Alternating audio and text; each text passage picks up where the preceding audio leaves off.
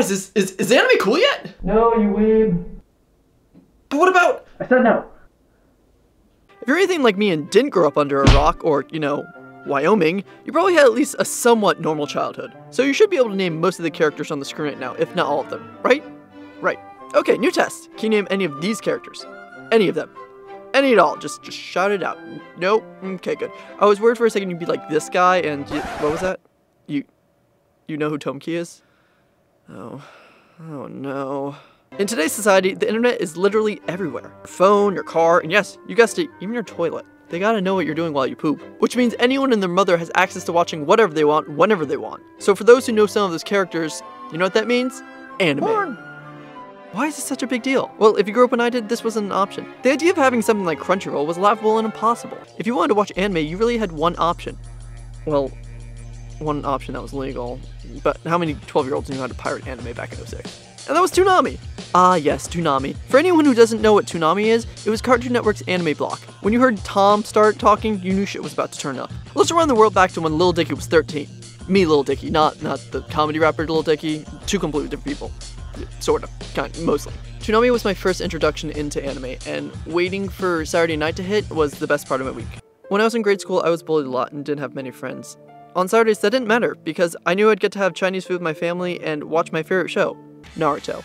I didn't ever get to share this feeling or my fandom with anyone, because liking anime was one of those things that people thought was weird, and I didn't want to give people another reason to pick on me, so I kept it to myself. So if it was so uncool, why did I still watch it?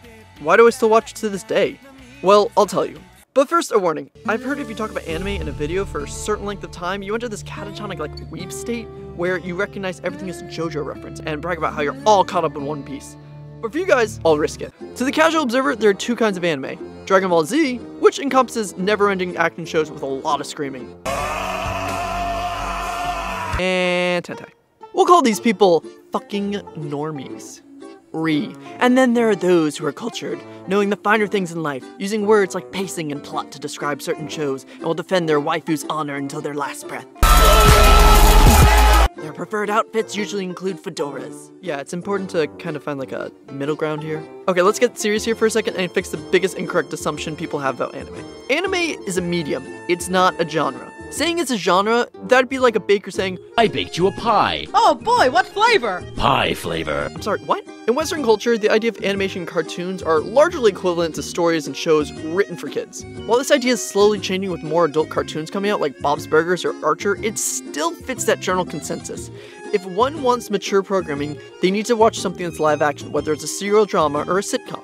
Seriously? You make fun of anime but watch this? This argument's definitely a double-edged sword because, trust me, there's some really weird stuff out there. NANI? But let's be honest, there are also some amazing cinematic and episodic masterpieces that come out of this medium as well. Stories that can rival any live-action drama or film that the West can produce. And worlds that can be created that are still so off from the abilities of live action, because it's animation! And animation opens up so many doors in the realm of possibilities. There are stories for everyone. Worlds to be explored, lives to live, friends to make, relationships to... Okay, let's dial it back a bit there. To put it simply, everything we watch is used as a form of escapism. It's the reason I spend all those Saturday nights watching Naruto. In the words of Hayao Miyazaki, one of the greatest directors of animation, yeah, that's right, I'm quoting Miyazaki. I'm a real anime YouTuber now. They often find themselves wishing they could live in a world of their own. A world that they can say is truly theirs. A world unknown to even their parents. To young people, anime is something they can incorporate into their private world. Let's be honest, we've all tried going Super Saiyan at least once. No, I haven't. Yes, you have. I think what always drew me into anime was the creation of these worlds and stories that let me be whatever I wanted to be. I could pretend to be a ninja, have a harem of girls that would fight over me, to be stuck in a video game or just go on a wild adventure, because the real world around me wasn't nearly that fun. I never really felt like I belonged. I felt temporarily like the main characters in those shows, experiencing everything.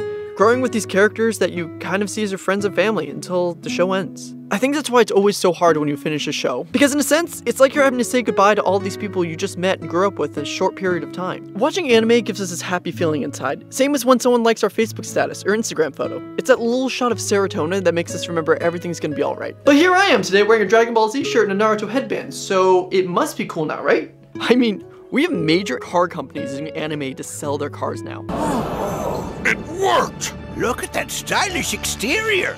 Built like a true warrior. This fusion, it's unbelievable. Your car is still crap and I'm not buying it Ford.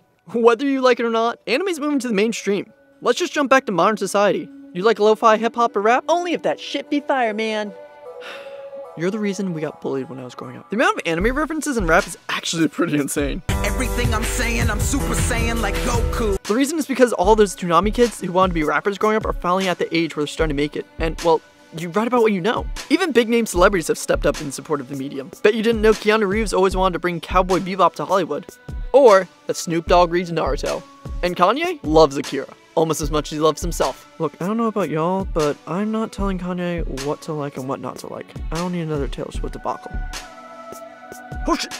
And hell, if you got the money, why not shell a few $100 to get some Supreme clothing with Akira things on it? Or maybe even some Dragon Ball Z shoes. Hey man, can I borrow some? No, look, if the fashion industry is telling me anime is cool to wear, I'm all for it. You know what the best part of this video is? I'm pretty sure I haven't changed a single one of your opinions on if anime is cool or not. Well, that's stupid. Why'd you even make the video in the first place? Because it shouldn't matter if it's cool or not. The only thing that should matter is if you like it. Never be embarrassed by what you like. Whether it's anime, music, whatever it is. Because it took me way too long to ever come out and tell people I like anime. Just to find out there are so many others around me that are the same way. So, let's wrap this up here now. Is anime cool yet? Who cares? Hey guys, I hope you enjoyed that video. If you did, check out the Adventure Time one I did a little while ago. That's 3 videos down this year, 21 to go. The reason I really wanted to make this is because I've been really obsessed with Darling in the Franxx, and I really love Gigguk and how he does these kind of videos, and I'm like, you know what, I can try to do this. Also, feel free to like, subscribe, all that usual stuff. And if you don't want to do it for me, at least do it for Megaman. Stop it. You're making too much noise. You need to relax.